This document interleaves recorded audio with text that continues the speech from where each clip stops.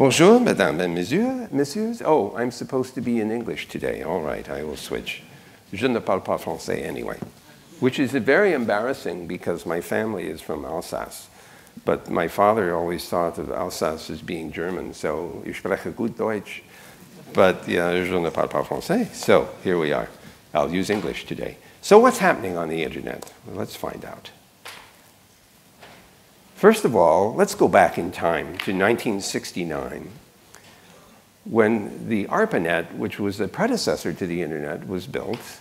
I was a student at UCLA, and we were working on connecting a computer called a Sigma 7 to the ARPANET interface message processor, which we would call a packet switch today. Interestingly enough, the Sigma 7 is now in a museum somewhere, and some people think I should be there along with it, but here I am. This was the first experiment in a relatively wide area for packet switching in 1969. And this is what the packet switch looked like. It was the size of a refrigerator. One of them is at UCLA now, the one that was first installed in September of 1969. Three of us celebrated the 25th anniversary of the ARPANET. That's me on the right, Steve Crocker, who led the network working group that developed the first host-to-host protocols and some of the application layers above, and Jonathan Postel, who I'm sorry to say passed away in 1998, but for many, many years he was in charge of managing the domain name system and all of the IP address space of the internet and the predecessor ARPANET. We were experimenting with mobile radio in those days, in the early and mid-1970s. And at SRI International, we had this big packet radio van that drove up and down the San Francisco Bayshore Freeway in the San Francisco area. It had inside, outside, we had the military involved. They were interested in doing packet radio for tactical operation, and so we had them get into the van and drive up and down the Bayshore Freeway to see how we could communicate without wires and reliably with these protocols. Inside, we had these radios that were about a cubic foot in size. Those are the white things in the middle there. They cost about $50,000 each at the time. And of course, now you carry things in your pocket or in your purse that are much higher speed and much, much higher power computing and memory than these devices had, but this was in the 1970s. They used spread spectrum technology, which was quite advanced at the time, 1975 or so. We also experimented with packetized voice. So voice over IP was being looked at as a possible application on the internet in the mid-1970s. Of course, the quality of the voice was still pretty limited because the underlying bandwidth of the system ranged from 50 kilobits a second to perhaps, in one case, 400 kilobits a second. You can't put very much 64 kilobit voice into a 50 kilobit channel. So we used what is called linear predictive code with 10 parameters, LPC10, in order to reduce the data rate for the voice from 64 kilobits a second to 1,800 bits per second. So it was a much compressed kind of sound. And of course, you do lose a certain amount of quality when you compress the speech that much. In fact, anyone who spoke through this system sounded like a drunken Norwegian. So the day came when I had to demonstrate this system to some generals at the US Pentagon, and I remember thinking, how am I going to do this? And then I remembered that one of the early participants in the internet was from the Norwegian research establishment, Ingvar Lund. And so we had Ingvar speak through the regular telephone system that the military used.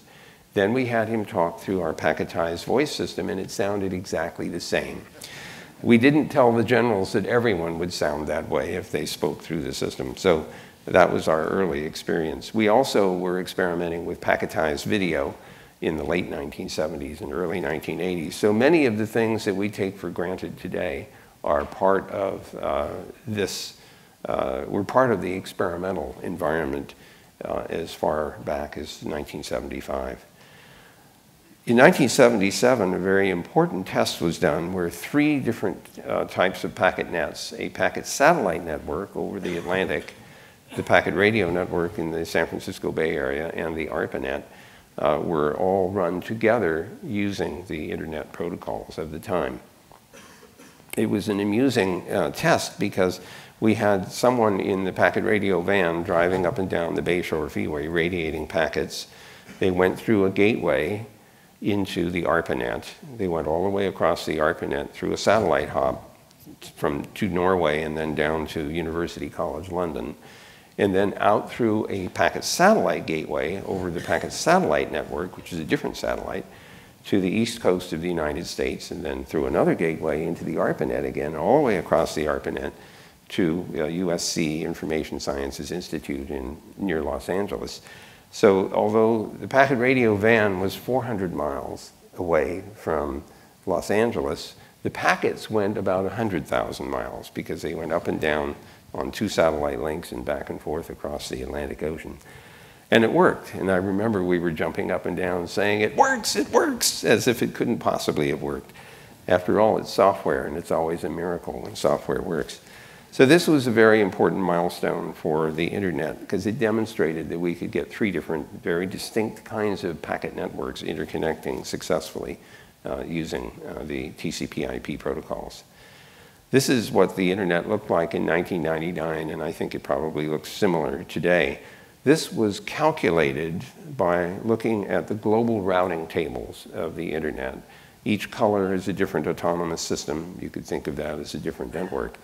And so the interesting thing about this diagram is that it demonstrates what a giant collaboration the Internet is, because it's hundreds of thousands of networks all independently operated of each other. They work because of the standard protocols.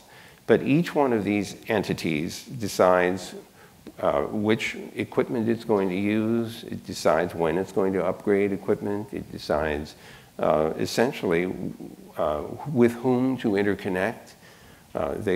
People who are part of the system negotiate interconnections independently of any top-level authority. So it is entirely distributed. All the decision-making is distributed, and it seems to work in spite of all of that apparent, well, confusion, if you like. So now, what about statistics? These are now rather out of date, but the source of the statistics hasn't produced any updates, and maybe they won't. It was from an organization called Internet World Stats. At that time, a year ago, there were slightly under 1 billion machines that were on the public Internet that had domain names and had fixed IP addresses. So typically, these were servers. I would guess a year later that we might have several billion, maybe at least 1 or 2 billion machines that are online in that way. The number of users in the middle of last year, a year ago, was 2.4 billion. I think it's fair to estimate 3 billion people online today, all around the world. One thing that has contributed to this increase in access to the Internet is mobile telephones, and I'm sure all of you appreciate that. In fact, some of the speeds that are available on mobile phones exceed what is available on wireline services. Probably 25% of all of the mobile phones in use are now smartphones, and that percentage will go up over time. But for many people, their first experience on the Internet will be through a mobile phone, and later perhaps through a laptop or a pad or a desktop machine. Here's where the users were in the middle of last year. I would guess that the Asian numbers have grown substantially since then. At that time, of the 1 billion people in Asia that were online, 500 million were in mainland China. That was a year ago. It would not surprise me to learn that a substantial increase, perhaps 200 or 300 million more Chinese are online than there were a year ago. And that's still only a modest penetration, perhaps 30 to 35% penetrated in China. So you can imagine what these numbers will look like as China reaches the same penetration as we have here in Europe or in the United States. North America used to be the largest concentration of users in the internet, but this is no longer the case. Europe now has over 500 million users online, but I've given up making any projections about Europe because you keep adding countries, so the definition of Europe keeps changing. And so one can't really make guesses about the future. But you do represent a highly penetrated population of internet users, and that's why we expect to see an increasing number of applications arising out of the use of the internet in Europe. The other statistics are as you see them here. So there are some things that have happened to the internet in the recent past that are very important, and it underscores the fact that even though we are celebrating the 40th anniversary of the design of the internet this year, it has continued to evolve. Last year, actually, in June, a year ago, we officially turned on IP version 6, which has 128 bits of address space. And Bob Metcalf, who's here in the audience and from whom you will be hearing later, and I, over dinner last night, recalled that both of us ended up with 32-bit address space notions coming from different directions. He wanted to have many, many LANs, local area networks, made out of Ethernet, his invention, and I just wanted to have enough networks so that there were networks in every country in the world. But 32 bits turned out not to be enough. It was okay for an experiment. It would represent 4.3 billion terminations, which sounded like a lot in 1973 when that number was selected. But we ran out in 2011. And so now IP version 6 is running in parallel. It has 128 bits of address space, which is enough for 3.4 times 10 to the 38th addresses. This is a number only the Parliament can appreciate. And now we're hoping to see further penetration of that alternative address space. The other thing which has happened recently is the introduction of non-Latin characters in the domain name system so that people whose languages are not expressible in Latin characters can use domain names as easily as others can. And ICANN, the Internet Corporation for Assigned Names and Numbers, has opened up the top-level domain space to allow for up to 2,000 submissions or applications for new top-level domains, and that process is now underway. The domain name system itself is known to have security vulnerabilities, and so my colleague Steve Crocker, who is now the chairman of ICANN, and his colleagues have been pushing very hard to introduce a domain name system security mechanism which digitally signs every entry in the domain name system space so that when you inquire what is the IP address associated with a domain name, you can ask for a digitally signed response, a verified response. So you have some confidence that the pair, domain name and IP address, belong together and have not been altered to move you to an illegal target. Another thing which is not yet in operation but is being considered is to do a similar thing with the routing system, because the routers listen to announcements coming from the autonomous system saying, hello, I'm autonomous system number 702, and I am hosting the domain, I'm hosting addresses in this space. So if you see any packets that are in this block of addresses, please send them to me. That's an announcement. The problem is anyone could make such an announcement and in fact lie about having access to or responsibility for a particular address space. So the idea that the regional internet registries have, they're responsible for allocating IP addresses, is to digitally sign entries in a table so when an announcement is made, you can check to see whether or not the party making the announcement has the authority to do that. Now, the other things at the bottom of this slide speak to other things that are becoming part of the internet environment. Sensor networks, a smart grid of devices that use electricity and are programmable, and finally mobiles, which we all know about, and I'll cover some of that momentarily. Oh, this is a little example of Dr. Seuss, whom some of you may or may not know, who used to make children's books, also makes sculptures, and I couldn't resist this one. because it looked like a very surprised animal saying, "What do you mean you haven't implemented IPv6 yet?" So those of you who have internet service here in France, please ask your ISPs what their IPv6 plan is so as to encourage them to get on with implementation. These are some statistics from a particular website, Media Bistro, that give you a sense for the scale of use of internet. Languages in use, English, Chinese, Spanish, Japanese, and Portuguese are all at the top list. Some 38% of the media interactions are using smartphones. There are estimated to be 140,000 new websites every day, but it isn't clear from that statistic how many disappear. And I don't know that answer either. 144 billion emails a day, and some people think 70% of them are spam. And 100 hours per minute of video are uploaded into YouTube every day, and of course 133 million hours of video watched per day on YouTube, and that's just a recent statistic. There are estimated to be 540 billion photos uploaded every single day in the internet. There's a company called Waze, which was recently acquired by Google.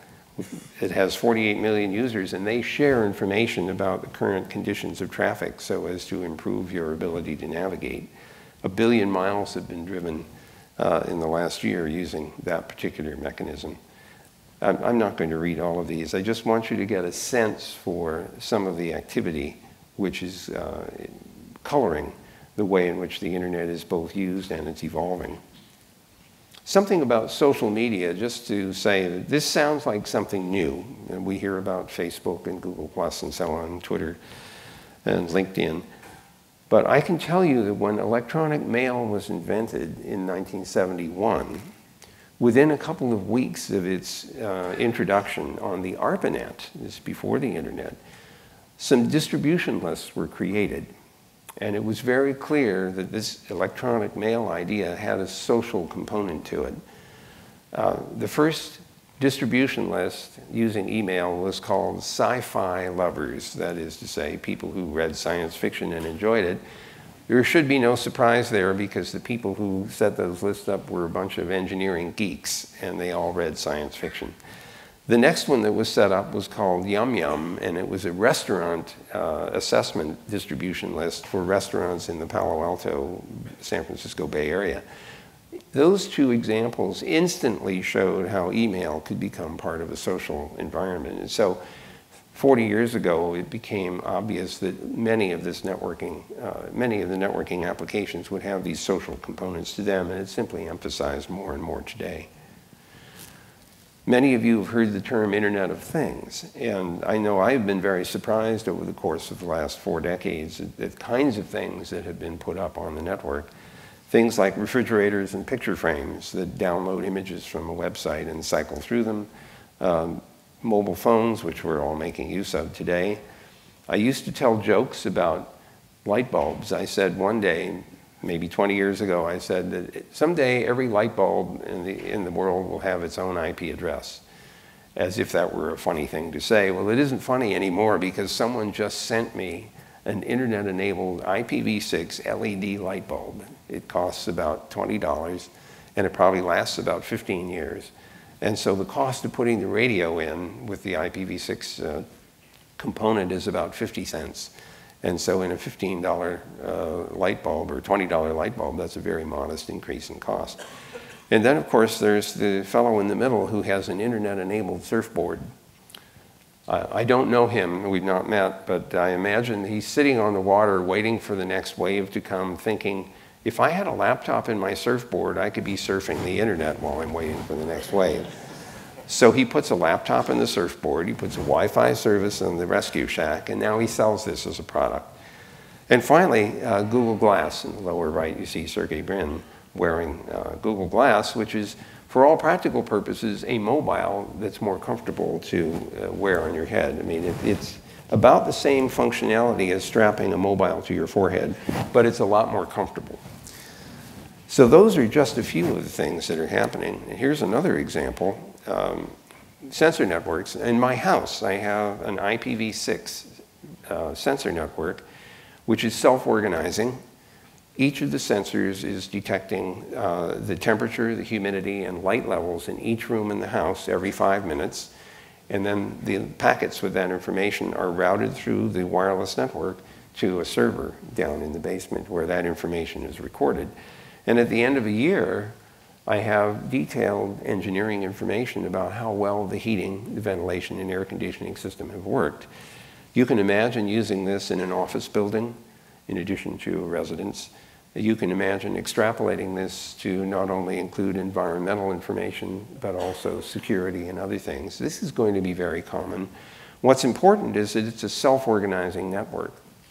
So the radio connectivity may be changing with time, but the system automatically compensates for that. It runs on 2 AA batteries and lasts for just about a year before you have to replace the batteries. Now, one room in the house is the wine cellar. And it's very important to me to keep it below 60 degrees Fahrenheit and at least 30 or 40% humidity so the corks don't dry out. So that room has been alarmed, and if the temperature goes above 60 degrees Fahrenheit, I get an SMS on my mobile. This has happened a couple of times, and one time it happened and no one was at home to reset the cooling system.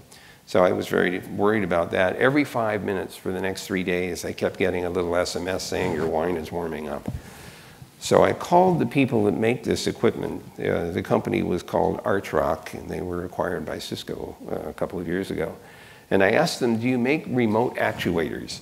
And they said yes. So that was a little weekend project to put in a remote actuator so I could remotely reset the cooling system. I also asked them if it had strong authentication because there's a 15-year-old next door and I didn't want him to mess around with my wine cellar.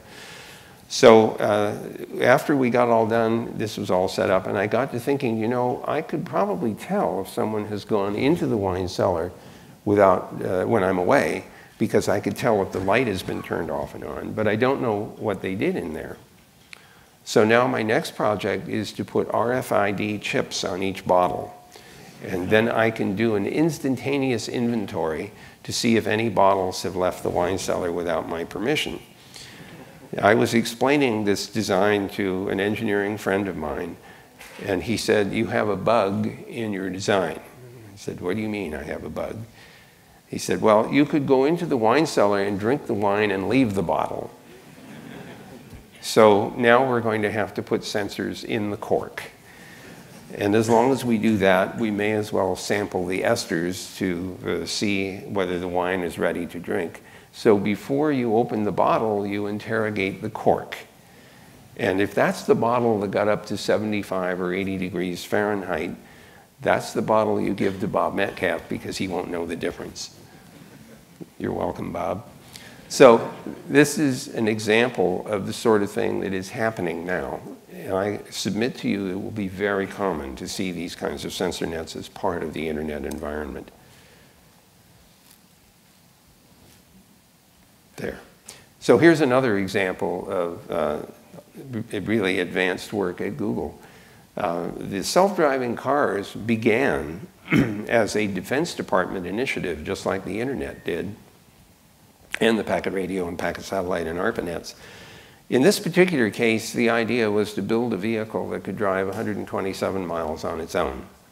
The first year that the contest was held, none of the cars made it more than 7 miles before they ended up in the ditch. But the second year, most of them made it all the way through, and the winner was Stanford University. The next year, the cars were made to drive in an urban environment. And that year, Carnegie Mellon won.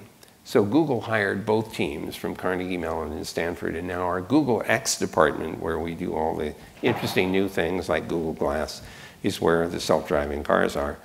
Eventually, these cars will be able to communicate with each other. They'll be able to coordinate and negotiate changes in the flow of traffic or movement from one place to another, in addition to deciding what to do when you come up to a four-way intersection. So many of us believe that cars will be safer if humans don't drive them, because the cars are doing only one thing. They're driving. They don't get angry. They're not in a hurry. They just want to get you from the beginning to the end of the trip. And of course, they're looking 360 degrees all the time unlike human beings who are only looking ahead at best, and sometimes they're not even doing that. So this is a much safer environment if you can make it work. We have driven 500,000 miles in the city of San Francisco in these cars with no accidents. There are about a fleet of about 24 cars making up all of that. So we don't anticipate this will be a commercial product in the near term, but we think certainly in a decade or more ahead, these could be reasonably expected to work. So I mentioned very briefly the smart grid, and I just want to emphasize that the idea of creating appliances that are programmable and that will respond to advice is a very powerful step in the use of electricity. And we're going to hear from Bob Metcalf more about this whole notion of networking and electrical power. In this particular case, the two things that are valuable are, first of all, the devices can tell us how much they were used and when they were used. So at the end of the month, instead of just getting a bill saying you used this many kilowatt hours, it tells you which devices you used and how much. This feedback might allow you to change your mind about choices in the use of electrical appliances, possibly to change when the air conditioning is running, when the water heater is running. The other thing, though, is that these devices could be told to listen to advice. For example, we are approaching a peak load in the power generation system, and if you don't need to run for the next 15 minutes, please shut yourself off. This way we conserve the use of power. We don't have to build power generation plants that are only used 1 or 2% of the time at peak load, and so we suppress the peak load demand. This is called demand response, and it's something which is very much underway in the US and in other parts of the world. I think it would be appropriate to at least spend a moment or two on the kinds of policy challenges that face the internet today. And I'm sure there is much debate in Europe about the way in which the internet is used or abused and what to do about it. There's an Internet Governance Forum which meets every year. It came out of the World Summit on the Information Society. It's not a decision-making body, but it's a place where many stakeholders, the scientific community, the academic community, the private sector, civil society, and governments can meet and discuss what the issues are that are beginning to show up in the internet and to debate ways in which to deal with them. The idea there would be not to make decisions, but to identify problems and to speculate about where those problems might be solved. So if it's an intellectual property issue, it might be dealt with in the World Intellectual Property Organization. If it's a business or a trade issue, the problem might be resolved in the World Trade Organization. Or perhaps there will be need for other multi-stakeholder and international organizations to cope with some of the other problems. The International Telecommunications Union has in the recent past become increasingly interested in internet. It's not surprising because the basic standards that the ITU has been responsible for on the radio side and on the telecom side have drifted further and further into internet. So voice is being run over IP, video, broadcasting, and the like are all part of the IP environment now. So the ITU has found it important to try to expand its footprint to include internet-related activity. The problem, of course, is that it's running into pre-existing organizations like the Internet Corporation for Assigned Names and Numbers, or the Internet Engineering Task Force, or the Internet Society, which have also established a long history of being involved in internet policy and technology. And so there's some collision going on in that space. There are major issues associated with privacy and with safety and security on the internet. I mean, we see the headlines every day about information that's been lost by attacks against the internet or by mistakes that have been made that cause information to be released. I'd like to suggest a point here that we introduce another word in our vocabulary. People speak of cybersecurity, and unfortunately I think it drifts very quickly into national security. And I think for many of us The real problem is not that there is a national security problem, it is that we have systems that are not easy to defend against attack. And I'd like to suggest a kind of metaphor. Imagine for a moment that you are outside of your home and it's on fire, and you're standing there with a garden hose. Your first reaction may be, I need someone with a bigger hose and more water to put out the fire. You don't call the police department to deal with the fire, you call the fire department. The fire department's job is to put out the fire. After that's done, the fire department investigates to see how the fire started. And if it turns out it was started by a person, that's arson, and they would call the police department in order to figure out what to do. But it's only then that you conclude that you should go treat this as a criminal case. It's too easy to decide that every bad thing that happens on the net is a result of a criminal activity, and I'd like to suggest that it isn't. And in fact, there are a lot of things that happen by accident that can be mistaken for crimes, but are simply engineering mistakes. So it would be nice to have a cyber fire department to call, especially if you're a business, maybe a small one, that doesn't have a lot of engineering talent to manage internet problems.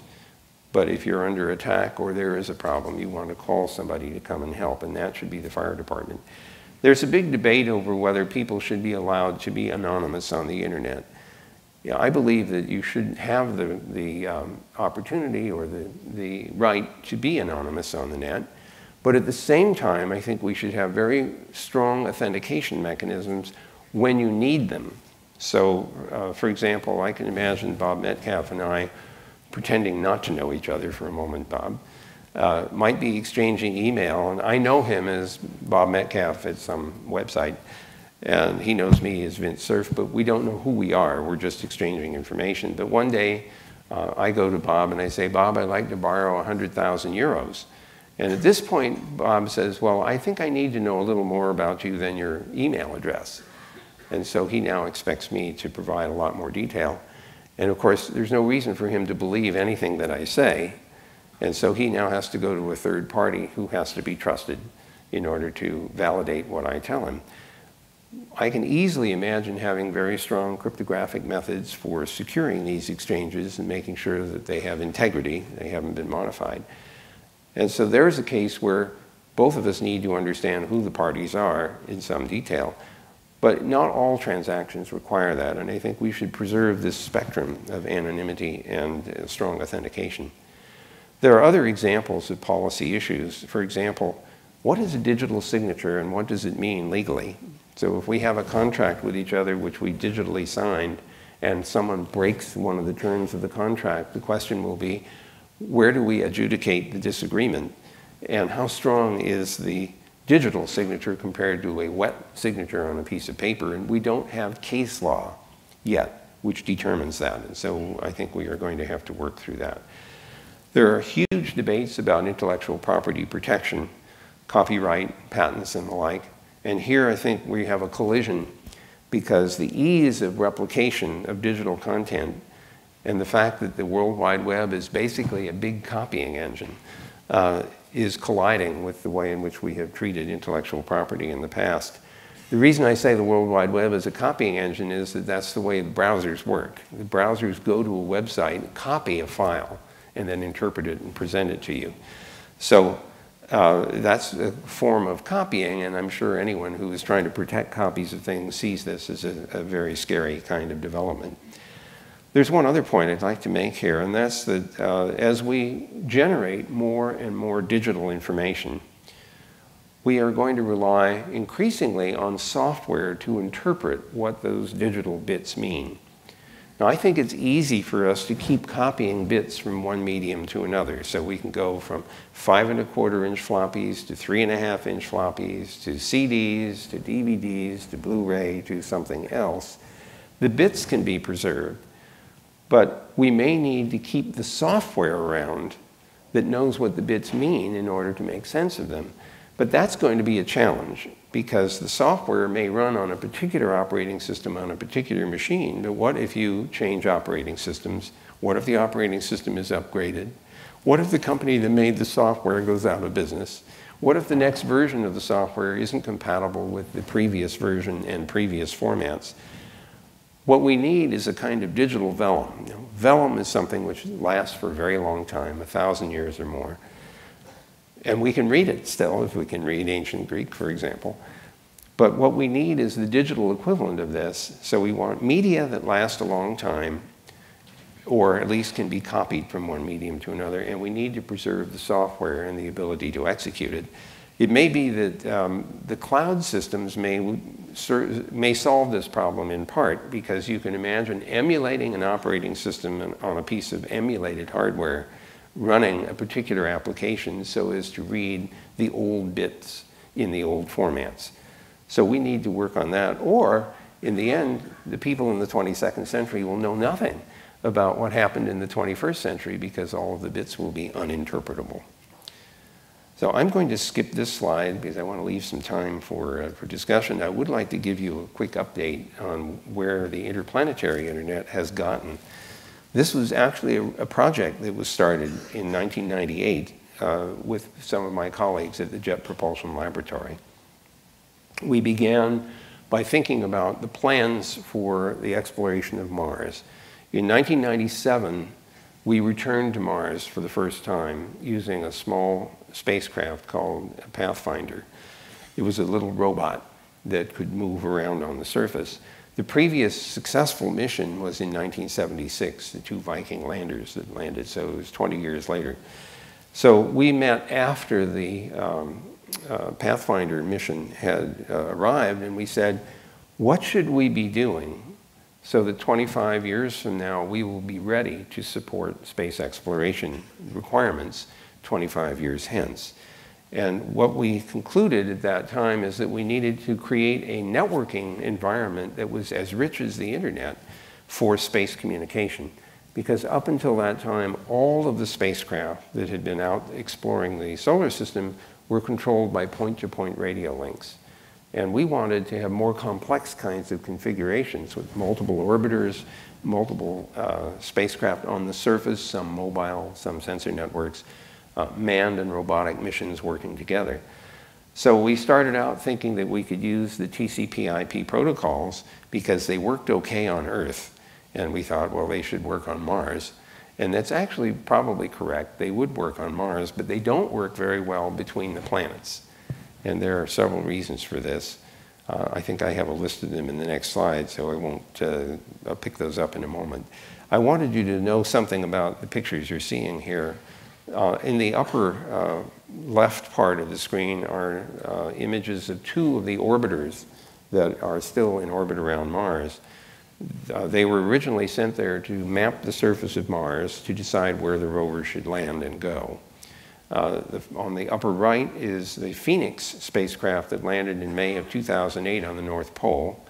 On the lower left is an image of the 2 rovers that landed in 2004. And in the lower right is the Mars Science Laboratory Curiosity, which landed in late 2005. I'm sorry, 2012. That's right. This is 2013. So it landed in August, I think, of 2012. What's interesting about all of these spacecraft is that the original plan was for them to transmit data directly back to Earth, to the Deep Space Network. And when they turned on the transmitters for the rovers in 2004, they overheated. And so the immediate reaction was to back off on their use of those radios to avoid damaging them. And they were originally only scheduled to transmit at 28 kilobits a second. And that was pretty inadequate, and the scientists were not too happy. And when we told them we would have to back away on the duty cycle, they were even more unhappy. But somebody noticed that there was an X-band radio that could run at 128 kilobits a second, but it could only reach the orbiters. So the Jet Propulsion Laboratory engineers reprogrammed the rovers and the orbiters so the rover would send data up to an orbiter, and the orbiter would hold onto it until it got to the correct spot in its orbit to transmit data back to Earth through the Deep Space Network. And because the orbiters were outside of the atmosphere of Mars and had bigger solar panels, they could transmit data back to Earth at 128 kilobits a second. So all the data that's come back from Mars since the rovers landed in 2004, have come back through a store and forward path. It's a small 3-node network, Earth, Mars, and the orbiters. So that's what we chose to do. It's just packet switching. We chose to develop a set of protocols that would do packet switching on an interplanetary basis. Now, the reason that TCP/IP didn't work over these distances is that the speed of light is too slow. Between Earth and Mars, when we're closest together in our orbits, it's 35 million miles. That's about 3 minutes at the speed of light. And that means the round trip time is 6 minutes. And when they're farthest apart in our orbits, we're 20 minutes apart one way and 40 minutes round trip time. The TCP/IP protocol flow control doesn't work with a 40-minute round trip time. So, there's another problem. It's called planetary rotation. And we haven't figured out how to stop that. So if you're on the surface of the planet and trying to communicate back to Earth and the planet rotates, eventually you can't talk to the other side because the planet is in the way. So that's disruption. So we ended up developing a set of protocols that we called the bundle protocol, which performed delay and disruption tolerance. So that set of protocols is now in use to support the interplanetary backbone. And without going into a lot of detail on the implementation, what's interesting about it is that it has not only has it overcome the problems for deep space communication, but it's been tested terrestrially in tactical military communications, and I think would also be quite powerful for mobile communications in the cases where you can't maintain solid connectivity. So if the mobile becomes disconnected from a base station, it can still hold information until connection is reestablished, and then data can be forwarded. The only reason we can get away with that is memory is a lot less expensive now than it was 30 years ago. In the internet, we throw data away when there's no path to get to the destination. But in the DTN networks, we hold on to data until a connection comes up, and then we transmit it further. So we actually get more use out of potentially disrupted links.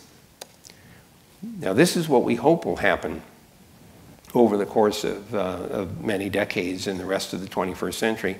As these protocols are standardized by the Consultative Committee on Space Data Systems, we hope all of the spacefaring countries around the world will adopt them, which means that all of our spacecraft will be interoperable. When they have completed their primary scientific missions, they can be repurposed, just as the orbiters were in the case of Mars, to become nodes of an interplanetary backbone. And so we imagine over time, as new missions are launched, that we will literally grow an interplanetary backbone for both manned and robotic communication over the course of the next several decades. Now, interestingly enough, the story doesn't end there, because there's another project. This one, again, sponsored by DARPA. In this case, it's to design a spacecraft that can get to the nearest star in 100 elapsed years. So there are several problems with this. If we try to go to Alpha Centauri, which is the nearest star system, it's 4.4 light years away. The current propulsion that's available to us would take 65,000 years to get to the nearest star. That's a little long even for an ARPA project. So the first problem is to develop a propulsion system that will get us up to 20% the speed of light. Now there's a little challenge here, because you imagine for a minute that if you get up to 20% the speed of light, you had better slow down before you get to Alpha Centauri. Otherwise, you'll go shooting through that solar system and you might get one image. That would be a very expensive photograph. So we need to slow down at the halfway point to go into orbit. That's one problem. The second problem is navigation. It's very common when we're navigating in interplanetary space that partway to the destination we'll make a mid-course correction. It's typically done by command from Earth to the spacecraft. But imagine that you're a light year away from Earth on your way to Alpha Centauri, and you want to send a mid-course correction. It will take a year for the radio signal to get to the spacecraft, and it will take another year to get back a signal telling us what happened. And so this is not a very responsive kind of system. Fortunately, We know enough about the proper motion of the stars in the near 10 light years from our solar system that we can actually let the spacecraft make autonomous decisions about how to do mid-course correction. So that problem is probably solvable. The last problem is, how do you generate a signal from 4 light years away that we can detect? And so one thought has been to use femtosecond lasers. These are 10 to the minus 15 second lasers. If you can compress a 100-watt signal into 10 to the minus 15 seconds, you get a really big spike. And that should be detectable from a light year away, except for one problem. Even though it's a collimated laser beam, you can imagine over a 4 light year distance, the beam spreads pretty dramatically.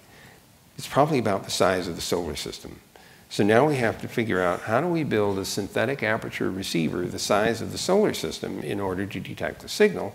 Now you know why I need the interplanetary backbone, and so I can build the receiver system to receive signals from the spacecraft going to Alpha Centauri. But one of the physicists in the system suggested another interesting solution. He said, you know, gravity bends light. That was how we demonstrated that Einstein's theory of gravity was correct.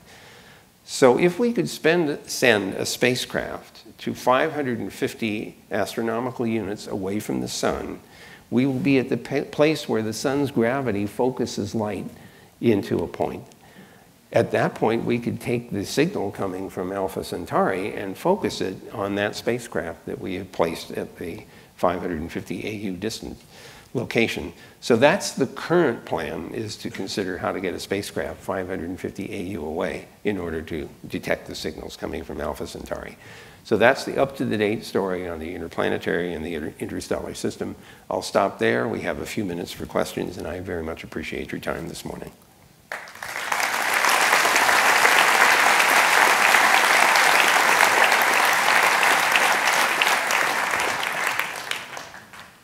So I'm not sure how we're going to do questions, but do we have microphones? Yes, over there. Hi, Vint. We've got a first question. How should a government legislate internet usage? Well, I'm sorry, how should what? How should a government legislate internet usage from your point of view? Ah, okay. So first of all, I think governments have an opportunity to create a legislative environment that will continue to allow internet to be a very open kind of system. One of the interesting things about the net up until now has been that you don't have to get permission from anyone to bring up a new product or a service. You can invent new protocols and introduce them into the system. Larry and Sergey, when they created Google, didn't have to get permission to do that. They just put the system up and made it available. So this idea of permissionless innovation, I think, is an important thing to preserve. The second thing that I believe is important is sometimes called network neutrality. And I know that's sometimes a loaded term, but the point here is that if you don't have very much competition for the underlying broadband resources, then the parties who are controlling those broadband access to the net may be tempted to inhibit competition for applications that run on top of that pipe. So if you are offering video as a service, and there are others through that broadband pipe, and other people are competing with you, if you're in control of the pipe, it's very tempting to inhibit other people's service from running correctly. That we consider to be a lack of network neutrality. I think that notion needs to be preserved. And the last thing, I think, is to adopt practices and procedures that will allow entrepreneurs to create new businesses. And in order for that to happen, you have to have access to capital. You have to have access to a stream of well-educated engineers and business people in order to create business models that work. So the important part here is to make sure that government policy encourages the availability of capital and encourages universities to continue to turn out well-educated people. That's one of the reasons Silicon Valley works so well, because it has capital available, it has universities that turn out very well-educated people. And I guess there's one other thing. In the Silicon Valley, the failure of a business does not mark you permanently. And in some parts of the world, maybe here in Europe, if you fail at a business, that's a mark that's on your forehead, and it's very hard to get capital after that. I think that in our world, where I come from, if you fail once or twice, that's a mark of experience, but it's not a mark of incompetence necessarily. Sometimes the market conditions just don't work. So I would encourage a kind of tolerance for certain kinds of failure in order to take advantage of that as experience. So that's what I would do. Okay, we have time maybe for one more, if there is one. Then we finish early. All right, thank you very much.